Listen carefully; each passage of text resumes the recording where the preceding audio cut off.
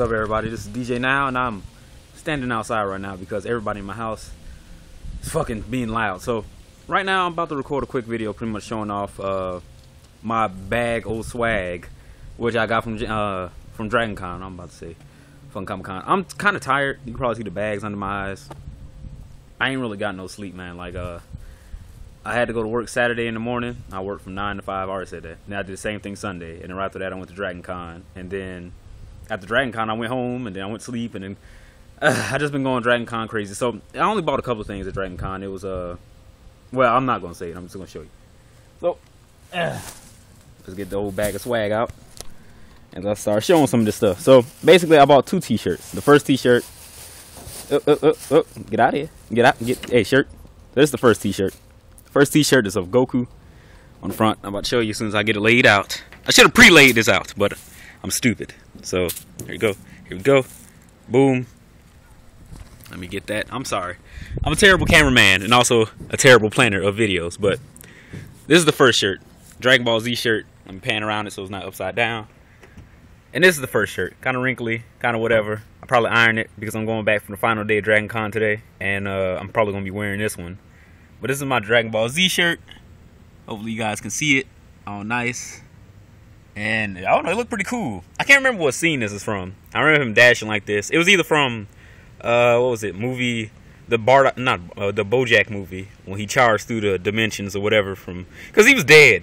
But he went through the dimensions to save Gohan from BoJack, and then he went right back. But it's just a cool ass pose, so I decided to pick it up. And it just looks really, really good. So that's the first thing. I don't know if y'all can already see inside the bag of swag. Hey, giving away secrets. But anyway, here's the second t-shirt that I got. It's another large shirt, because I wear larges, because I'm not as fat as I used to be. Oh, I ain't take the stick off. Well, whatever, you can still see it. This is my second shirt. It's a bleach shirt.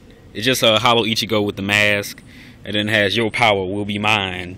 It just looked cool when I seen it, so I was like, fuck it. Both of these shirts were $25, which is outrageous, but they were having like a little deal where it's like one shirt $25, 2 shirts $35. I figured, hell, I'm out here, might as well take the little deal and buy it. So that's the second shirt. Hopefully you guys can see it. Let me pan back a little bit, go down, pan down there, boom. That shit look nice. So I'll probably be wearing that when I go to work or something, just show it off. Be like, bitch, look at my swag. But anyway, here's some of the comic books I bought. I only bought 4 trades. So this is the first one, which is Friendly Neighborhood Spider-Man. Beware the Hobgoblin, Derail. I don't know what it is. It's just a random story arc. I was just looking through the bin, which I have a video of that I'll be showing in later videos. But I'll just look through the bin, and then I found this, and I like the art looked pretty cool. He's wearing the Iron Spider suit. I don't know why, but it looks really cool. I don't know if this is happening when Civil War was going on, but look cool. So I was like, fuck it, to get a little preview. Fucking Vulture stealing purses from bitches, so you know that's always great. And I don't know if you guys can see this clearly. Let me. It looks nice, like you punching shit out of Rhino. It's a good old time for Spider-Man, so looks pretty good. Beware the Hobgoblin and the Anarchy sign, and it's just I'm gonna be reading this as I go to work. There's a little back picture. Hopefully you guys can see that clearly. Can't really tell because I got the front camera on my my phone, and that's what I'm using. I can't switch cameras while I'm doing this. But that's the first book. So you got Friendly Neighborhood Spider-Man, Derailed. The next book I got is a series. Well, yeah, a comic book series that I heard about but never got a chance to read, and that's Derailed. I'm not Derailed, but Drafted. What am I talking about? Derailed was the Spider-Man thing. Okay, so this is Drafted, and it says slated to be a motion picture from New Line Cinema, and there you go. It looks nice. The art looked pretty cool, and the little tagline at the bottom is "One world, one people, one purpose. Blast aliens." I don't know, but I heard about the series a while ago, and I think it's like some intergalactic fucking wars going on, and since the scope is so huge, they have to draft, you know, whole planets into the war. So I think Earth eventually gets drafted, and every person on Earth had to become a soldier. So I don't know how many main characters it's got, but it involves all of Earth and the universe and the galaxy, and it's probably going to be at a huge scale and huge scope. I haven't really read anything. Give a little preview of the pages. Cool. Like, here's some people bitching about shit. Like, no, never. You are all slaves. Like, hell no, we ain't slaves, bitches. It's like all kind of crazy stuff. The art looks pretty cool though. I like it. I haven't really read any of it yet because I'm sleepy. I'm telling you, the camera and the lighting shows the flaws in my face. Y'all can probably see the damn bags like clear as goddamn day, but whatever. I don't care. But I am very sleepy and both of my legs are killing me. But it's gonna be fun. What do you get at the grocery store? He's like, I'm buying me some bread, and then boom, you're gonna be in the fucking war, bitch. So I don't know. It looks pretty cool, and I heard good things about it. So I'm gonna be reading that. Next is a fucking Max comic from Marvel, because all these are well, actually this isn't Marvel, is it? No, this is DDP. I don't know what DDP is, but Drafted is DDP.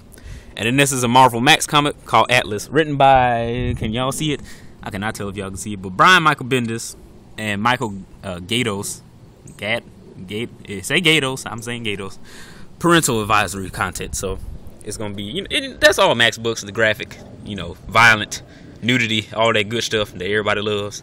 So here's Atlas. I heard about this a while ago. Never got to read it. This is volume 3. So it's already deep into the story, so I kind of fucked up on that one. I just seen it, I was like, oh, this look cool. And by Michael Bendis, so I was like, whatever.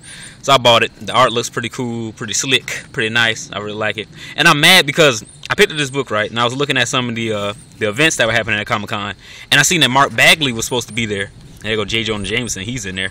I only read the first 2 pages, so I don't really know what's going on, but it looks like it's around Spider-Man universe because they have this panel where it's like Spider-Man Menace, Captain America found, Kree Skull War ended, all kind of stuff.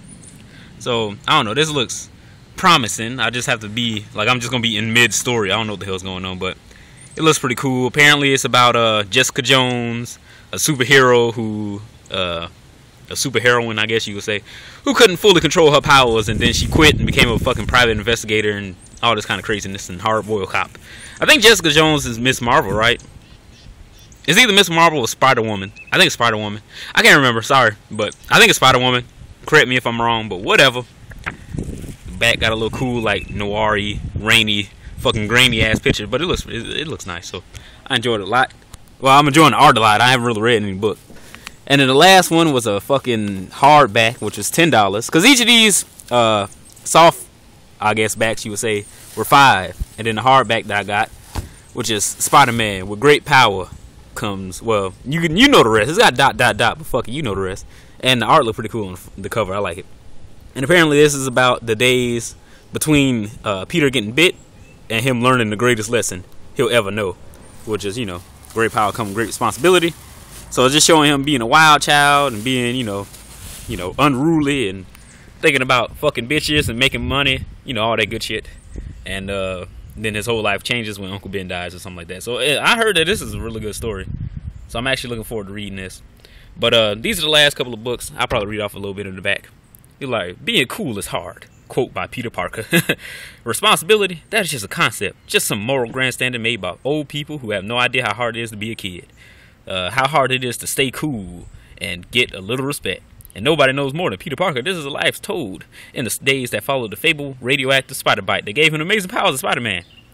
Back when he learned the lesson, great power comes ... Hot cars, hot women, bucket loads of cash, and ability to tell the world that picked on him to fuck a dick. This is a story of Peter Parker before he learns the hardest and cruelest lesson of all. That great power must also come.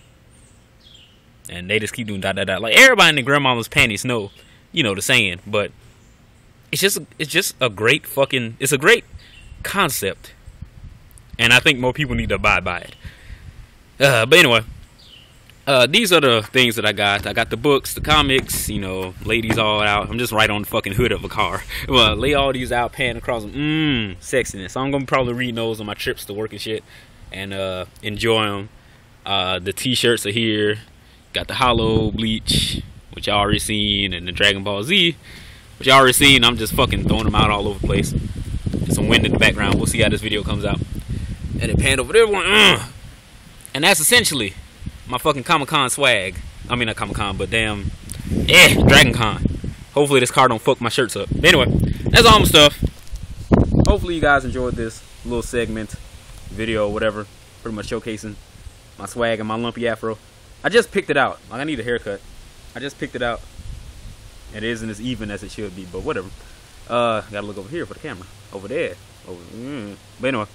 So basically, that's the things that I bought. The shirts were pretty expensive. The comic books were not that expensive. They were alright, but that's everything from Dragoncon. The second day, pretty much, I bought them. And then, yeah, I bought them. I bought them as soon as I went in the second day. So I had fun buying that stuff, looking at it, enjoying it. I'm wearing these shirts today, so that's going to be fun going back for my last day of Dragoncon.